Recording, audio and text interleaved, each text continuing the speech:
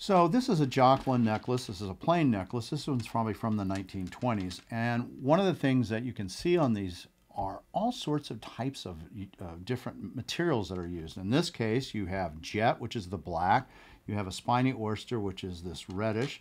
Even at the top, you even have glass beads. You can have clamshell, which is the white, and of course turquoise. Now the end pieces, which are the Joclas, again, these would have been the earrings that would go around the ears. These are very fine graduated turquoise beads. These are pump drilled beads, and I talked about that in an earlier talk, so you want to learn about pump drill, you can look there.